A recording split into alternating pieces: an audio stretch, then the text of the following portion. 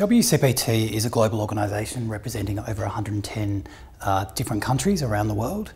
So for us to effectively operate in a global environment, we need to have a workforce that reflects the diversity of our membership. And so one way of doing that is to really concentrate on the diversity and inclusive culture of the organisation.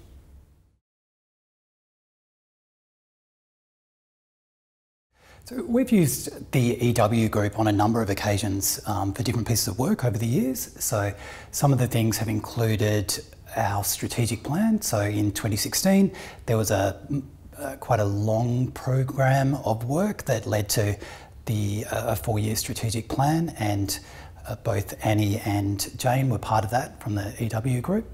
In addition, over the years, Jane has done some facilitation for us as part of the board development work, as well as facilitation of a couple of different workshops for us.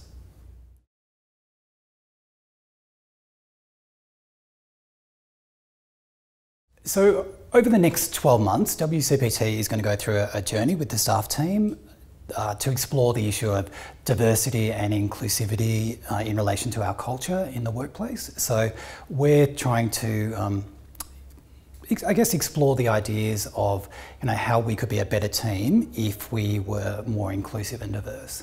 So the board is supportive of this journey, and I think it would be good to reflect back to our membership base as well that we've undertaken this process. So there's some of the things over the next 12 months that we'll be concentrating on.